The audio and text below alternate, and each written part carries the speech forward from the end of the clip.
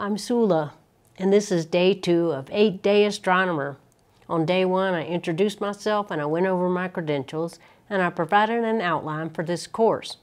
And this is day 2. One of the first things you'll need to do on your journey to becoming a visual astronomer is to learn how the sky works. If you go outside and you look at a star, after about an hour, it will appear as if that star has moved 15 degrees. About the distance between your index finger and your pinky finger on your outstretched arm. Why is that? Well, the easiest way to think about it is how the ancient astronomers did. Alexandrian astronomer Claudius Ptolemy wrote the Almagest in 150 BC, in which he explained the motion of the stars by concluding that the Earth was surrounded by spheres, and one of the spheres contained the stars, and another sphere contained the planets and the moon. And in his view, it was these spheres moving around the Earth that explained the motion of the stars. Today we know that this is not true. The stars are not moving. Well, stars do move a little bit, and it's called proper motion, but it can't be detected by the naked eye. But the stars are not moving around the Earth. The stars don't move around the Earth. We're moving. The Earth spins on its own axis about once every 24 hours or so, and the Earth is also orbiting the Sun about once every 365 days or so, and the planets are also orbiting the Sun at different speeds, and the Moon is orbiting the Earth every 27.3 days, and our own galaxy is spinning, and we're hurtling through space. But it appears to us as if the stars are moving around us, as if they're on a sphere revolving around the Earth. But the stars are not moving. We're moving. But to understand what's happening in the parade of stars every night, let's pretend that the stars are revolving around the Earth on a sphere, and the sphere is tilted depending on where you live on Earth. If I run a pole through the center of the Earth from the South Pole through the North Pole and extend it into space, it points to the North Celestial Pole. And if you live in the Northern Hemisphere, all the stars in the heavens revolve around the North Celestial Pole, or they appear to.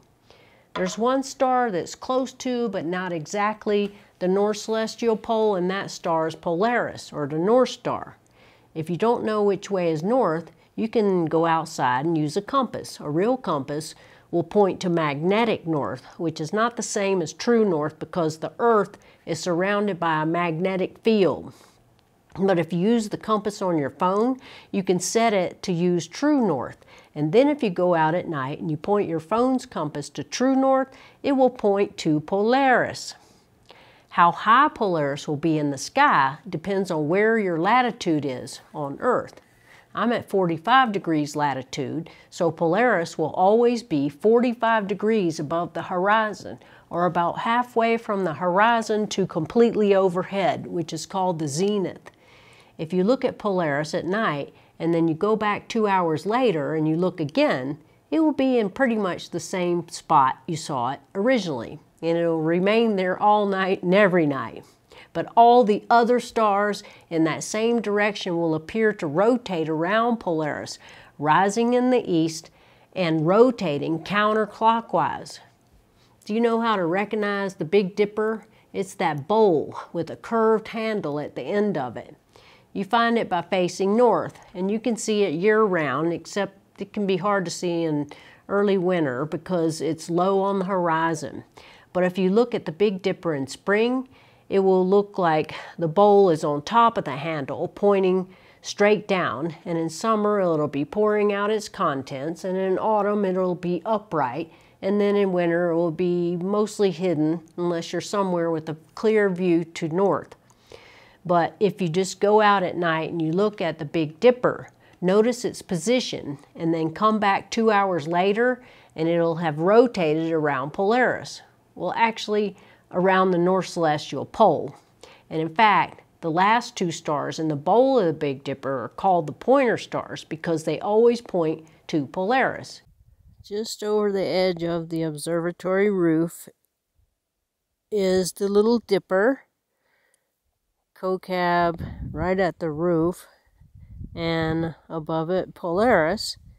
And then the two stars over the tree are the two pointer stars of the Big Dipper, just rising because my view to the north in winter is blocked by those tall trees. But if I stood out here for a couple of hours, I could watch the Big Dipper rise until it was fully visible.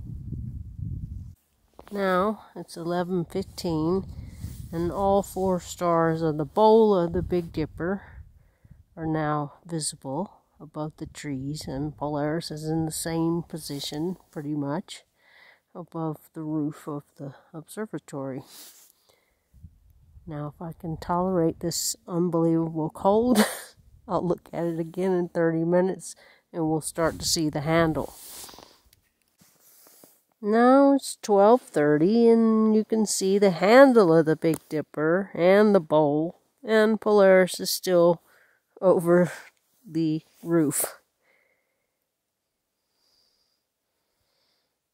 Now I have to go in because it's so cold out here.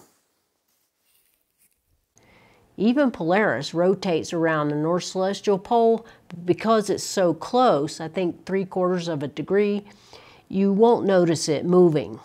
If it's winter time, you can look east in early winter or south in midwinter to look for something familiar, and that would be the three belt stars of the constellation Orion the Hunter. Orion is a very bright constellation that can be seen even in light-polluted areas and cities. It has so many bright stars that it dominates the winter sky. Once you locate Orion's belt, you should be able to make out the reddish star above the belt, and that's Betelgeuse. And then there's a bright white star diagonally below the belt, and that's Rigel.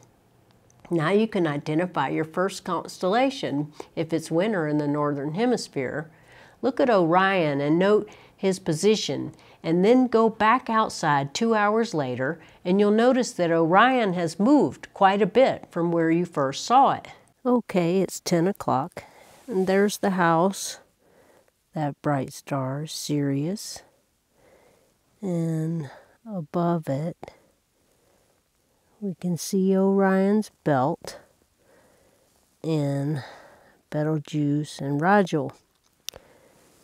Now we're going to come back in 15 minutes and see how far Orion has moved. Okay, now it's 10:30 and Orion was in the center of the screen, but it's moved over this much in 30 minutes.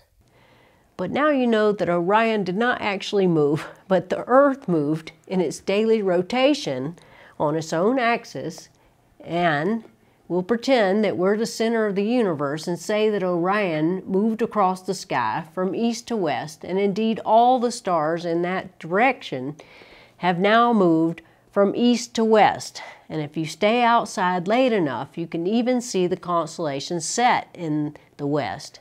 And that's because the Earth is rotating on its own axis about every 24 hours. But why can't you see Orion all year long? Well, not only are we rotating on our axis, but the Earth is orbiting the Sun about every 365 days or so. So the constellations that we see any given night depend on the season, except for the ones that rotate very closely around Polaris. Now you know a couple of constellations, Orion, and the other one is Ursa Major. That's the actual name for the constellation that the Big Dipper is a part of. Now you know why the stars appear to move every night and why you can only see some of the constellations in any given season. It's the motion of the Earth on its own axis and the orbit of the Earth around the Sun. But what about the Moon? Where is it? Well, the Moon is orbiting the Earth, and as the Earth rotates on its own axis from west to east, the Moon also appears to rise in the east and set in the west. But we can only ever see one side of the Moon, and that's because the Moon also spins on its own axis, and It spins at that speed, at the exact same speed that it orbits the Earth, and this is called tidal locking. Also, the moon has no intrinsic brightness. It's just a bunch of rocks, and rocks don't shine. The moon shines only when it's illuminated by the sun. When the moon is directly opposite the sun in our sky, the side of the moon that we can see will be fully illuminated, and that's when the moon is full. And also, when the moon will rise just as the sun sets, and it'll set just before sunrise. The moon goes through phases, from new moon, which is when you can't see the moon at all because it's in between the Earth and the sun and not illuminated by the sun at all.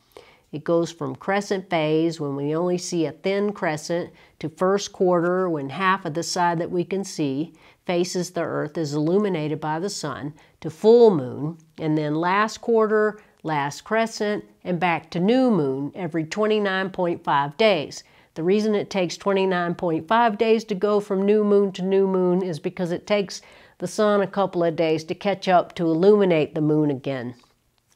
When the moon is getting bigger, it's called waxing moon. And when it's getting smaller, it's called a waning moon. There's a lot more to know about our closest celestial neighbor, but I'll leave that for some other episode. But if you want to know where the moon will be on any given night and its phases, you can look up that information on a lunar calendar or at a website, dateandtime.com, or Sky and Telescope, or you can get an app on your phone that will tell you. And I use one called the Moon. But now, at least you know what causes the phases of the moon and the names of the phases. For your homework, go outside and face north and locate the Big Dipper and Polaris, or if it's winter time in the northern hemisphere, you can locate Orion's belt and the reddish star above it, Betelgeuse. And now I'll just leave you with a famous quote from Ptolemy. "Well do I know that I am mortal, a creature of one day. But if my mind follows the wandering path of the stars, then my feet no longer rest on earth, but standing by Zeus himself, I take my fill of ambrosia, the food of the gods." I'll see y'all in the next episode. Dark skies forever. Sula signing off.